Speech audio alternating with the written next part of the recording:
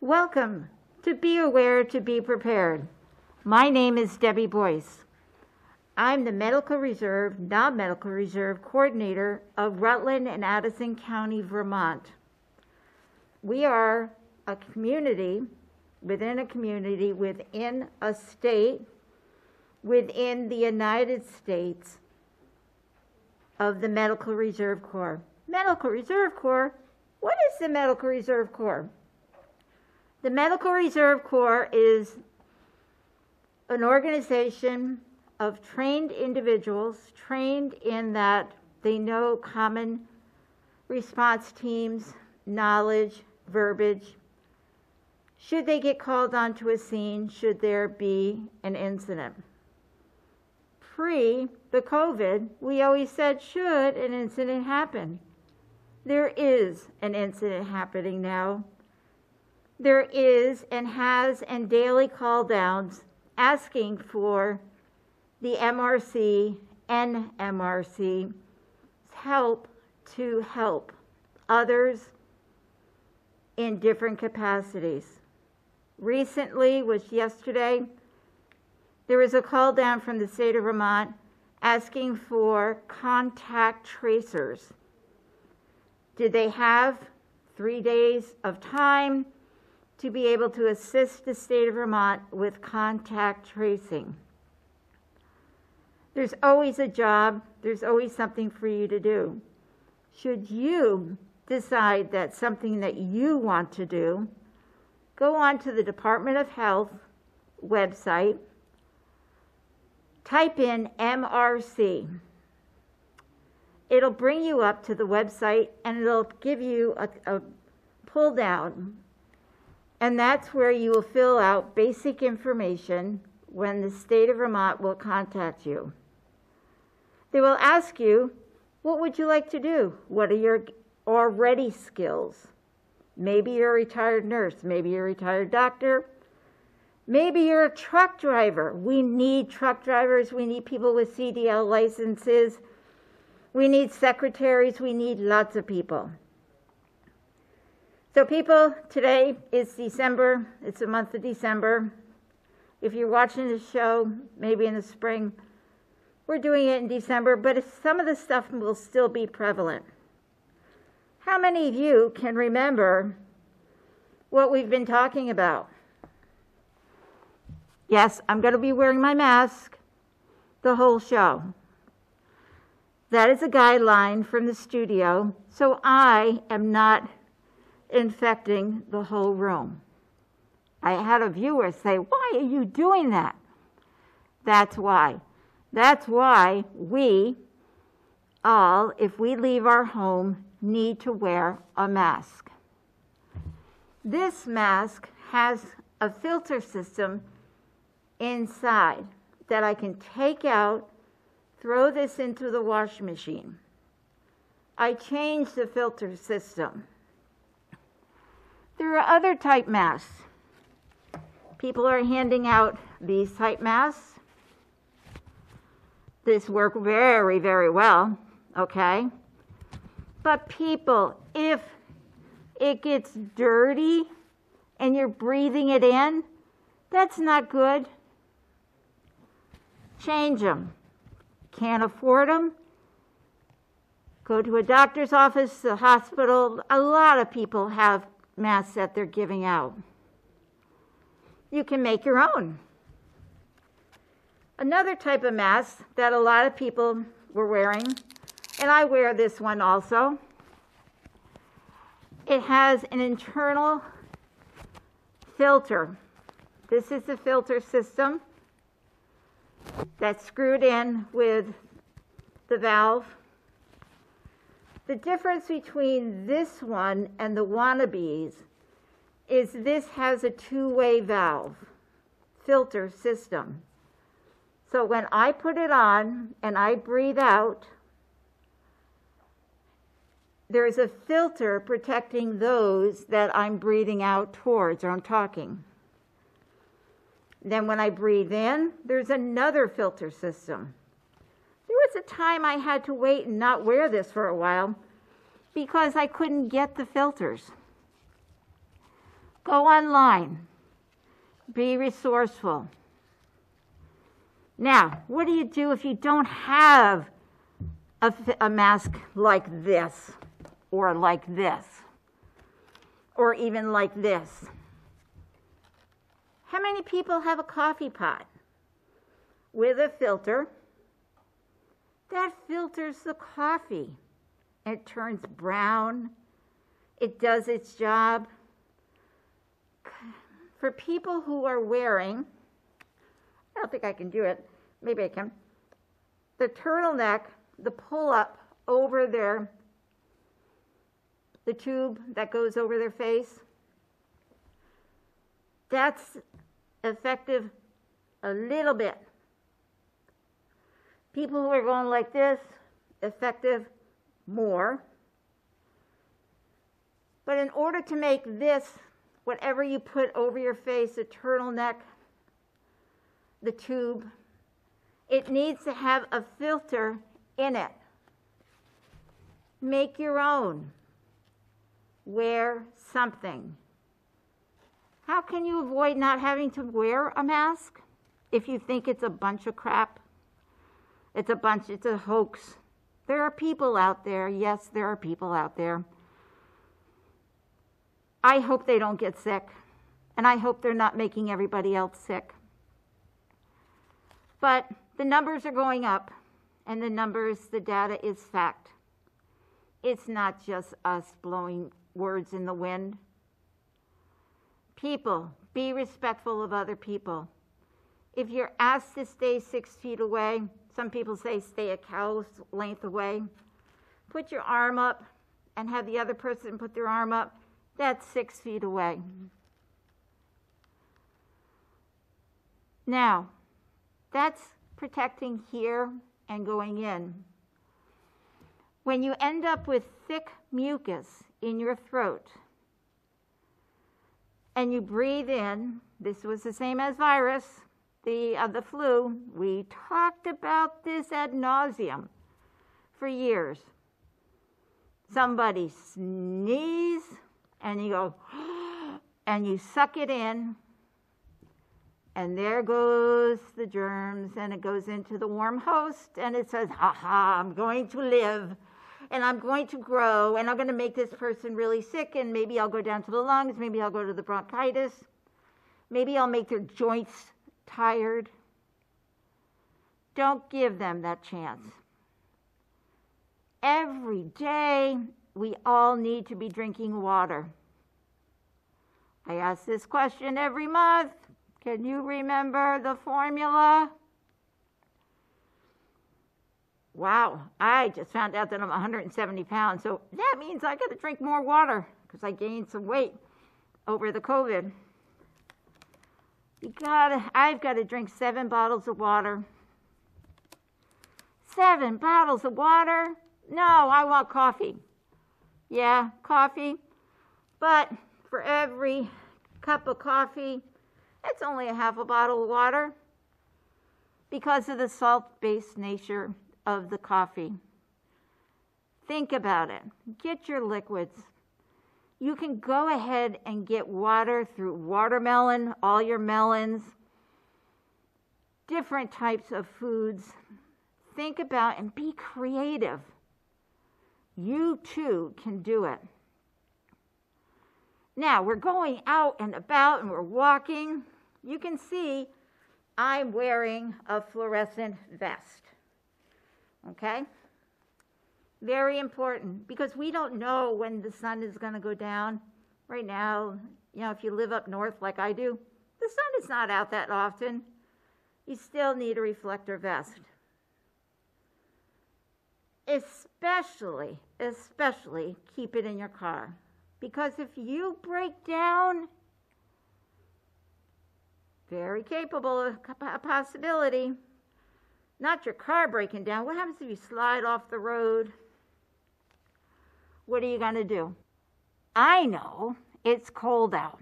I know it's wintertime throughout the whole United States. Different temperatures. I keep a blanket in my car.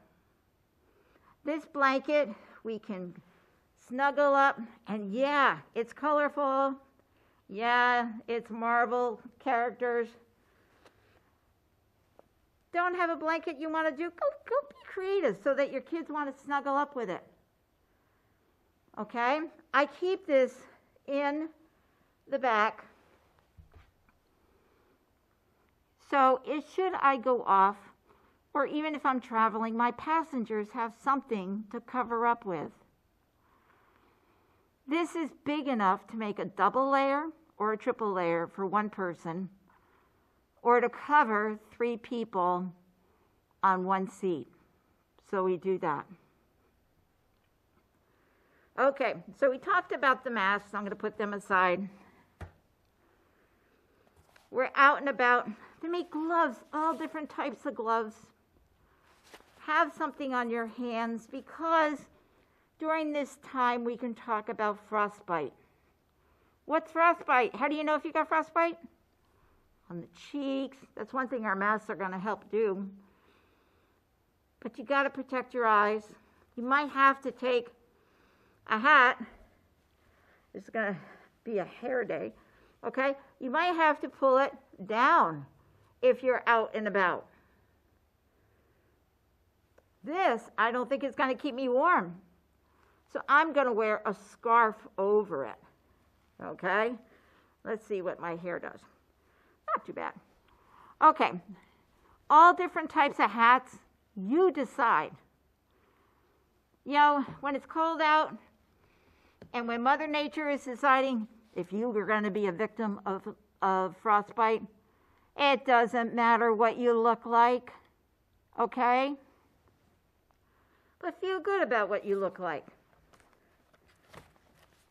I like keeping these gloves in my car, and I wear them around because they're thin. I also have a shirt that goes over my thumb so that it keeps part of my hand warm. But this also has a rough finish. Think about for Christmas, not for just for Christmas, for birthdays, a just because kind of thing. If you need a pair of gloves, look for something that is going to be doable, waterproof, that you can also layer, that you're not going to be so hot. I just mentioned the L word, layer. I'm wearing 1, 2, 3 layers. And underneath my white is also another layer, because I have a condition for arthritis that I need to do that. I take care of myself. I might get warm, so I take off a layer. Or I might take off another layer, or I put a fan on. But layer on, people. It's important to layer. Because if you sweat and your inside gets wet, what's going to happen to your body, to your core? Did you say turn cold? Yes. What happens if you turn cold? Should you warm up? Do you answer yes? Yes. You should warm up. How can you warm up? Wrap yourself up in a nice warm blanket, okay? These also make portable hugs. Yeah, everybody's saying they're missing their hugs. Get a hug from a blanket or a big pillow. But I'm going to warm up. But if I've been drinking enough, I'm not going to get sick. My chances of rebounding from dehydration, from being hypothermic, from being too cold is going to be less. And I'm going to not hurt my skin. Our skin needs water to maintain itself. How many people are saying, oh, I'm washing my hands so much? Washing hands? I said the W word. Wash hands. How long should you wash your hands for? I'm giving you a lot of information really fast. You sing happy birthday twice. Or find some song that you can stand there and wash your hands. Do an experiment. I just happened to start growing my nails out, and I'm sort of like getting grossed out a little bit because they're showing dirt. And I got to thinking, if they're showing dirt about once an hour, should I be washing my hands more than once an hour? Like every half hour? These are breeding ground for germs. We cannot put our hands in our mouth like we used to. That's a good thing, because when the flu was here, and we go down the stairs, when you go down with a handrail, you don't know whose snotty little hand was ahead of you. And then you go ahead and you wipe your mouth. There is a part of our face we got to keep away from, people. Our eyes. Any open, wet part of our body is a doorway to infection. How can you stop? You're not going to close your eyes all the time. Okay? If you need to wipe your eyes, take your glasses off and wipe it with a cloth. I'm going to do it with my sleeve. But what happens to my sleeve now? I've got some germ on it, possibly. How many people remember where we should sneeze? We sneeze but we're sneezing in our mask. Yuck. I did that the other day. So I'm going to take my mask down. And what I did was, my voice just got louder because I'm out of it without my mask. I put a tissue in my mask like that. So when I was like this, it sort of acts like a triple 5-layer filter, okay? If I sneeze into that tissue, I can just reach in, pull that out, and my mask is still clean. Get creative, people. We're not going to tell you to go out and buy something special, because you can make it from the stuff around your house. Okay, we talked about coffee filters. I think some of you might remember I talked about a vacuum cleaner filter. That's a real heavy-duty one. But for people who have got a nose, who's running, put your tissue inside, okay? Hand sanitize. Hand sanitize, come on, what can we do? It smells. You can get some that smell really, really nice. But the key is, I'm going to reach around here, because the key is finding stuff made with at least, this is 91% alcohol. This will kill almost anything. You need it at least 70% alcohol. All of your disinfectants say 99% because it's got enough of whatever agent in there to kill it. The other thing is find what kind of soap you want. It comes in all colors and flavors. This one's green, this one's lime and citrus.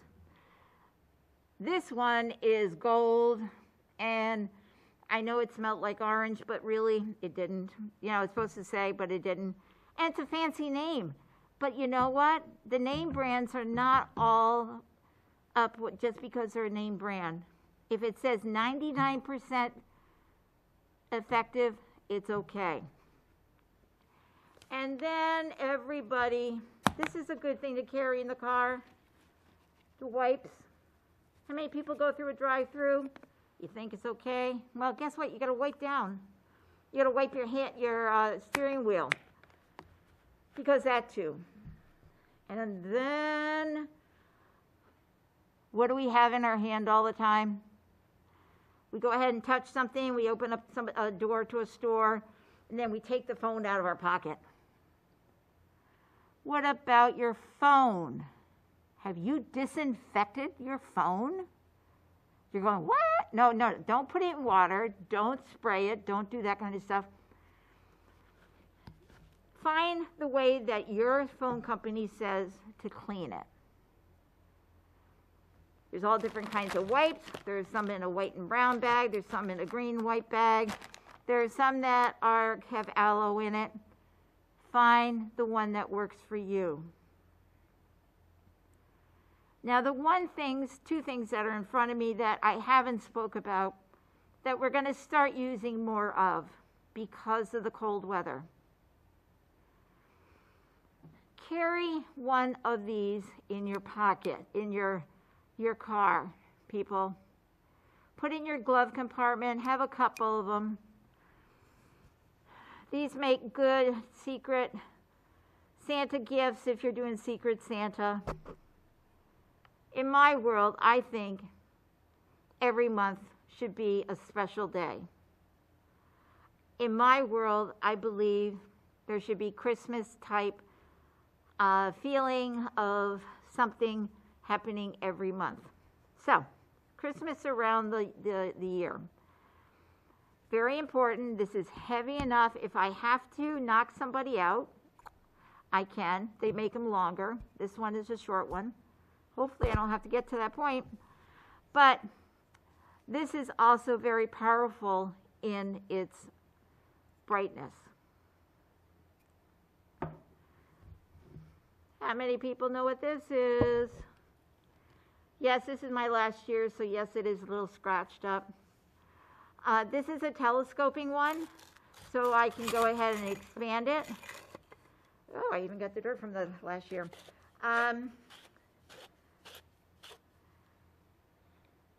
Have that handy. Me, I have to have at least two of them because I'm always misplacing one. So I always have two.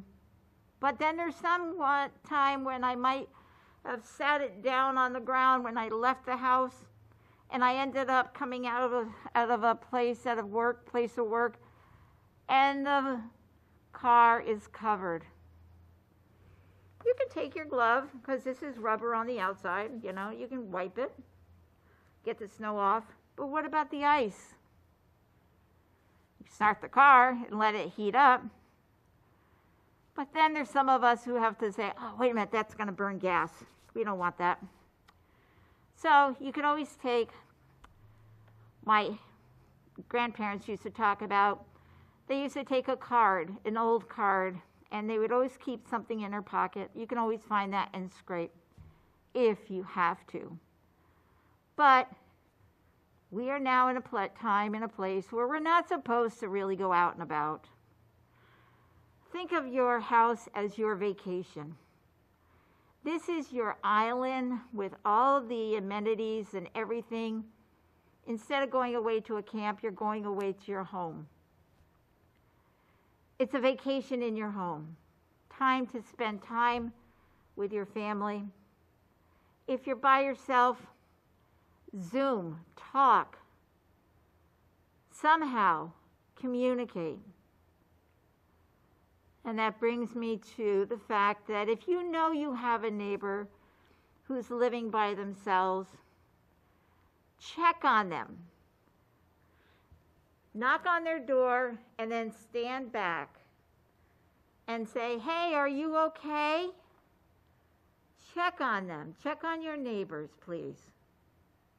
It's very important to check on each other. Not only for just to make sure they're healthy and everything else, but maybe they might need something from a store. A store? Wait a minute, you told me to stay home. You can get delivery. And there's not a lot of charges for getting delivery. Or if you know of a neighbor who's going to a store, they would be more than happy to pick up your stuff, put the bag on your porch, knock on the door, and leave. Think out of your box. You are very smart people, and you too can do it. But it's going to take all of us working together, preventing the germs from coming out and about. There's just a certain amount of disinfecting that people can do with ionizers and everything else running. How many people are worried? A huge amount, but then there's some who say, we've got to just help those people so that they don't get sick. There's a huge amount of people who have lost people. There's a lot of deaths that have happened. Be sensitive to those people. Be sensitive to your neighbors if they have lost one of their family members to this COVID. And if it's not because, they say because of their age, they were sick before. No, we didn't need to give them COVID, so it shortened their life. No one deserves. If you deserve to be on this earth, so does everybody else. We all deserve to be here. Next month, I'm going to talk about, I'll bring my little kit that we put in the car should we're traveling. I'm also going to do a to-go bag from the house. Some people are losing electricity. What are you going to do if you lose your electricity? Do you have enough light? Whether it be through, it's recommended through flashlights, not with candles, people, because it starts fires. Do you have a plan? We're going to talk about a plan.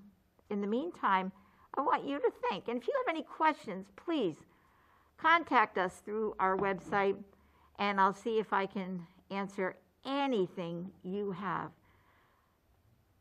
My last pitch for if you'd like to volunteer with us with the MRC non-medical Reserve Corps also, get in contact with the health department on the website or call them up in Burlington and they would put you in contact.